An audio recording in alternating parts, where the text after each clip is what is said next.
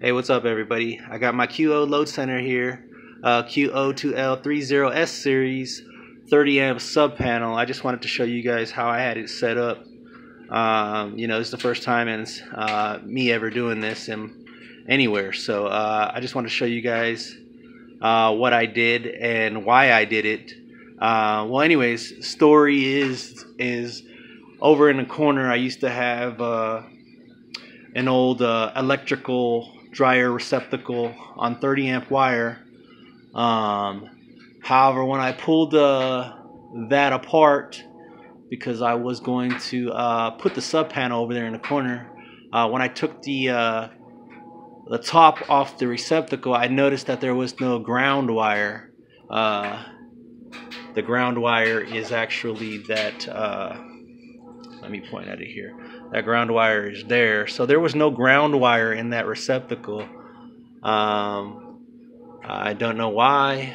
I just know that there wasn't any. So I couldn't set up the sub panel over there in the corner to get the wiring on my receptacles and my recessed lighting started. So I had to move the sub panel over here because the main panel is right behind this drywall over on the outside.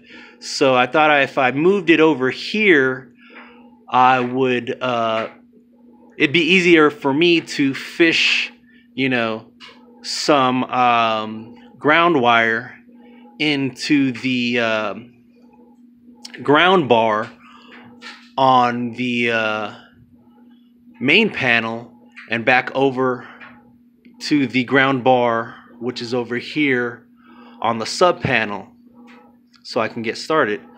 But the issue I had too was that, I was looking online and I noticed that, or when I first purchased this sub panel, there was no ground bar. So, I was looking online and a lot of people were saying, well, you can actually, connect it to the neutral bar. No, you can't connect it to the neutral bar. Well, turns out that you can't connect it to the neutral bar over here. That's the neutral bar.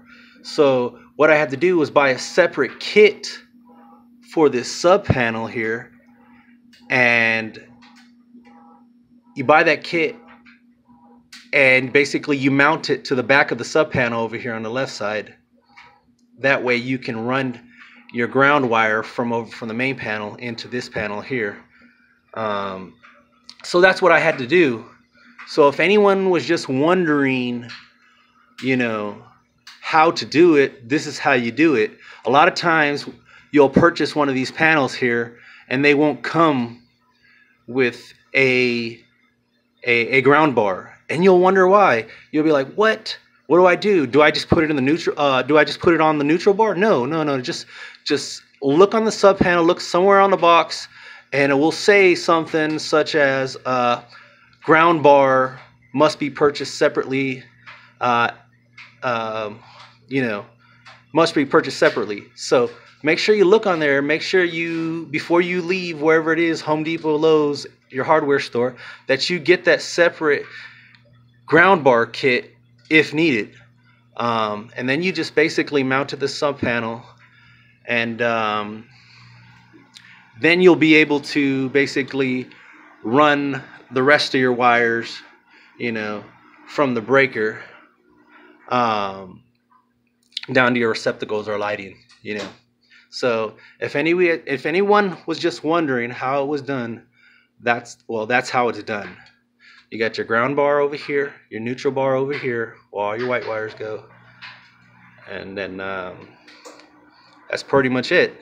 So here's my 30 amp sub panel. I know you see 15, 20.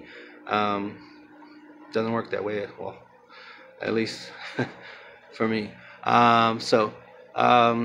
If you have a hard time understanding this, I'm not the best explainer in the world, but I hope you get the point and how I ran this. And I hope it helps you out.